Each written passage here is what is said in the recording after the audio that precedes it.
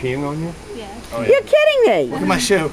Well, we raise these turtles all year long. We measure their growth of their shell and their weight, and we try and measure their health by those statistics. Nicholas Galloway from Lawrence. We get them from Mass Wildlife. They're about the size of a quarter, and we feed them retinmin and lettuce to get them to this size. Romaine lettuce. Romaine lettuce. None of that iceberg. Right. Kelly Noonan from Haverhill.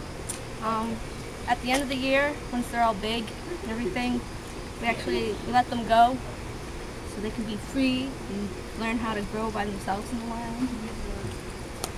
My name's Alex Carey. I'm from Lynn, and we get these guys when they're about only that big, and then they grow up to this big, so we're here their whole life. We let them go, and they actually come by and pick them up. Yeah. Mass Fisheries and Wildlife. I'm Julie Hill. I'm from Gloucester, Mass, and we've pretty much been watching these guys grow up since the time we got them, and it's just really nice to be able to see them grow up.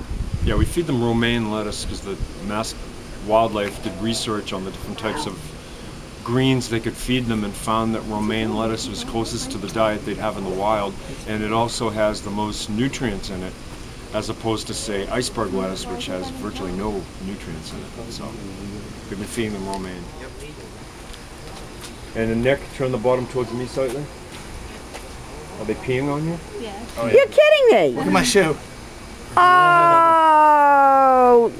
Is that because the poor things are scared? Yeah. Small price to put.